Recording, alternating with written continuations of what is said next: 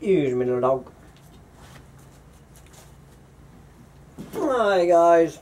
Well, the sun is finally starting to come out here in the collapse of global industrial civilization on this hot, sticky summer day in early March. It is Wednesday, March 8th, 2023 in the great state of Texas, where me and the little dog need to start getting ready to head to a pickin' party. But before we go, I'm over here on the mainstream media, and I think this story should speak for itself as a chronicle of the collapse. Now, you know, for years I have been trying to decide if Nigeria, South Sudan, or Haiti. Nigeria, South Sudan, or Haiti is the #1 poster child of the collapse. But I am now have a new contender for the poster child of the collapse. That would be, obviously we're going to sub-Saharan Africa for this. That would be the shithole country of Niger. Niger. And this is just a report card from what is going on in Niger. From the Conversation, this is coming from a research and teaching associate at Purdue University named Kayanet Kabir. All right. So anybody who does not understand the collapse of a planet and how it works, we're going to go over to Niger. Niger is Africa's fastest growing country. How to feed 25 million more people in 30 years. How can we feed 25 million more people in Niger in the next 30 years? This is a real brain teaser. Niger, a landlocked country in the dry Sahel region of Africa, struggles to feed its 25 million people today. It currently ranks 115th out of 121 countries on the Global Hunger Index, and the number of people not getting enough to eat has increased from about 13% of the population in 2014 to 20% in 2022. Things could deteriorate even further as Niger confronts a perfect storm. The country has one of the highest population growth rates in the world, with few signs of slowing down. Well, I think there's more signs of that slowing down than this clueless moron might be aware of, but anyway. Okay, Niger's fertility rate at an average of 7 children per woman is the highest in the world. An average of 7 children per woman. We're going to get back to this later in the story, so hold that thought. Added to this, most of the country is infertile, and when I read that, I did a double take. They say that the 7 children per woman, and then they tell me that most of the country is infertile. Well, what they mean is most of the country's soil, the topsoil, is infertile. 2/3 of its area is located in the Saharan Desert. Most of the country's agricultural land lies in a narrow band close to the Nigerian border in the south and is being encroached on by the desert. Niger's population also has among the lowest human capital indexes, which, among other things, means people cannot earn enough to afford to buy food, as they're having 7 children. This challenge is even greater given the recent shift in budgetary priorities away from social development and towards national security due to growing instability in the Sahel region. To make matters even worse, Niger is one of the regions most vulnerable to climate change. It has high exposure to heat and low ability to adapt to changes in climate, like increasingly unpredictable rainfall.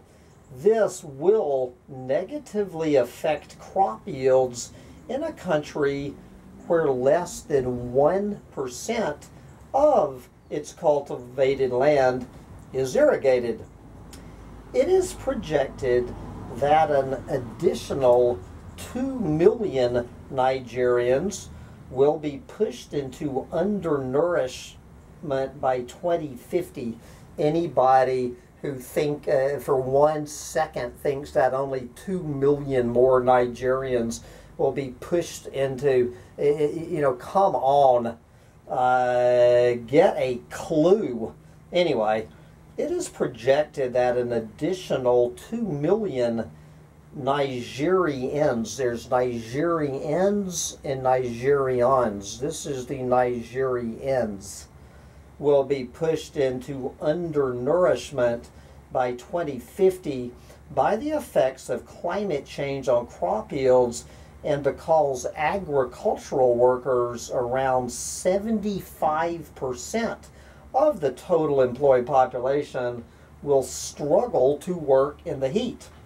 So, how will Niger go from feeding 25 million people today to its projected population of 50 million people in 2050? In a recently published study, my colleagues and I wanted to figure out how to achieve this, or get as close as possible. Yes, we identified 3 interventions to address food availability. Okay, there's 3 ways of approaching this, but let's look at the first 2. Well, we'll get to the third. Okay, the number 1 way, according to this moron, is better food supply. Better food supply, meaning more food delivered to Niger with accelerated investments in agricultural research and development. Well, at least it came in at number 2 and not at number 3. How about less food demand through slower population growth? Approaching it from the demand side. Wow, this is really rocket science. And then, of course, global market integration. But what should take priority to get the best outcome? We created a model which we called Simple Niger to figure this out. It used data from various sources, including household and farm surveys and satellite images. Yes, based on our model simulations, we argue that unless fertility rates fall, rapid population growth and climate change setbacks are likely to outpace possible advancements in agricultural productivity. When it comes to the supply side, what is put into agriculture, interventions and spending must focus on higher farm productivity, such as climate-smart research investments, and farmers' access to and adoption of new technologies. Yes.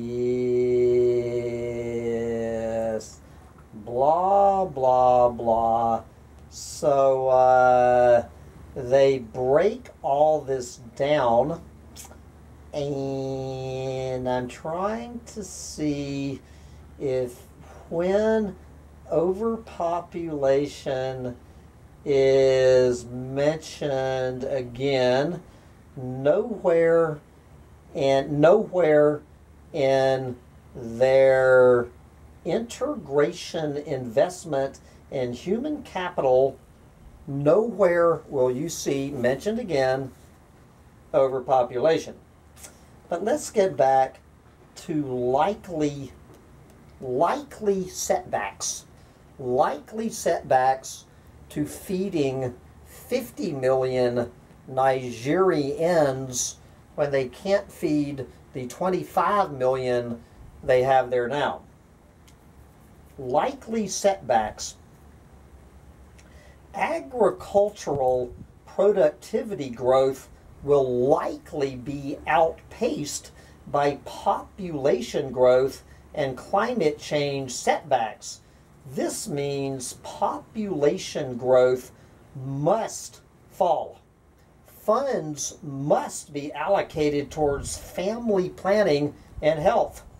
But fertility is a deeply political and challenging issue, which makes allocation of funds for these purposes difficult. In fact, the desired family rate is higher than the current family rate, meaning men and women want more children than they currently have. You know, the 7 that they currently have is not enough kids. Men and women want more kids, not fewer. It is important to consider this socioeconomic context in designing family planning programs in Niger. Do you think so? Yes. A big win would be to increase investments in women's education and labor force participation. It is widely known this would empower women to make birthing decisions freely and responsibly. Yes. Keeping girls in school also reduces the chance of child marriage, which is both a cause and consequence of pregnancy in adolescence. So anyway, okay. A big win would be to increase investments in women's education when it says right here that, what did we just say? The desired family rate is higher than the current family rate, meaning men and women want more children than they currently have. And this absolutely hilarious, this would empower women to make birthing decisions freely. I have mentioned before that my mother, who was not from Niger, you know, in the 1950s, at least in Atlanta, Georgia, was married to a successful physician, my father, and it was my father that forced my mother to have her fourth and fifth kid, and I was the fifth kid. You know, my mother tells me she never would have had me if she had not been forced to by her husband, and she was allowed to make her own reproduction choices freely. Now, of course, I never bred, and my brother never bred either. So at least we nipped the thing in the bud. But you hear what I'm saying? If you know, if college-educated honkies in the 1950s had no decision over how many children they were going to have, and it was the man's decision. Let me tell you what's going to happen in Niger if a woman like mentions to her husband that today is International Women's Day. She will probably be raped and impregnated with her eighth child. But anyway, enough of this crap. Who is this clueless moron? Kayanat Kabir is research and teaching associate at the Center for Global Trade Analysis in Purdue University. She consults with the World Bank and the UN Food and Agriculture Organization. Do you think so? But let's hear some comments. Let's hear some comments from the readers so we can finally find some intelligent commentary in the conversation on how do we approach this problem in Niger. Fred. The absolutely last thing the world should do is send food to countries where the land cannot support the population. More food equals more babies. There is no getting around this basic law. The population should decrease until the land can support the people. Anything else is just prolonging the misery and guaranteeing a future filled with crisis and pain. 35 thumbs up for Fred. Here is B. B has this to say. The international community has donated more than $1.8 trillion to poor countries since 2000, but this development aid has not lifted many people out of poverty. Arguably, it has made some recipient nations poorer. This is because despite the best of intentions by donors, the aid has bred corruption, fostered dependence, and impeded reforms that deliver sustainable economic growth. 9 thumbs up. Oh, Thomas. Here's a name we might recognize in the Doomosphere. Maybe Thomas Malthus was correct in saying that if you feed the poor, they just have more babies. Probably the excess population will move to Europe. Thomas Malthus getting 17 thumbs up. Let's make that 18 thumbs up. Okay. How about ELS? What does ELS have to say about this conversation? Maybe the answer is not trying to find out how to feed 25 million more people in 30 years. Maybe the answer is not having 25 million more people in 30 years. 10 thumbs up. Let's make that 11 thumbs up. Okay. Let's see. What does Yachtsman have to say? Yachtsman, sending food to these countries just encourages more population growth. Send usable methods of birth control would be a better solution. 8 thumbs up. Make that 9. Okay. Next. Here is Mr. What does Mr. have to add to this conversation? The only help we should be giving them, if any help at all, is birth control lessons. If you cannot feed them, stop making babies. 18 thumbs up. We're gonna make that 19 thumbs up. Here is Nathan. Nathan, I would say they will be out of luck.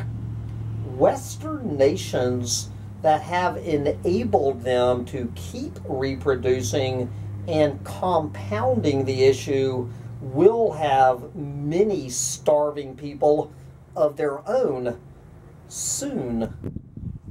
4 thumbs up to Nathan. Okay, here's this guy named Humpty Dumpty. I figured he might be weighing in on this conversation. Humpty Dumpty, we're going to see a population decline there. The sooner the better.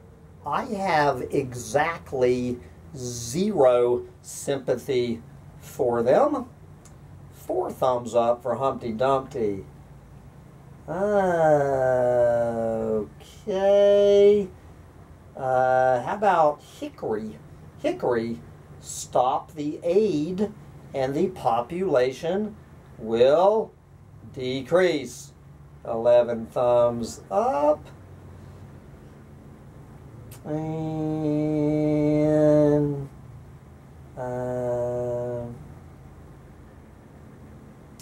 how about that dirty Texan? That dirty Texan, no food, no help. Let nature take its course. Yep, but we're going to wind up with B. Gator. B. Gator. Human beings are becoming like a virus on the planet. I'm sorry, on the land. There are simply too many of us for the planet to support us all. Don't read into this like I hate people or the like. It is just a fact. And we now have 6 thumbs up, 2 thumbs down. People just do not want to hear the fact that human beings are becoming like a virus on the land. There are simply too many of us for the planet to support us all. Anyway, now that we've finished that little Collapse 101 lesson here and declared a new poster child for the apocalypse called Niger, I guess the little dog and I would need to head to Harry Butt's supermarket to get something to bring to the potluck of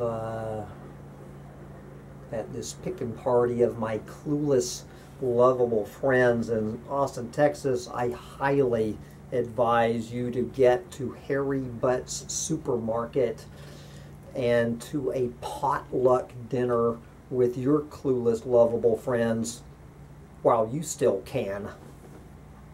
Are you ready to go to Harry Butt's? Bye, guys.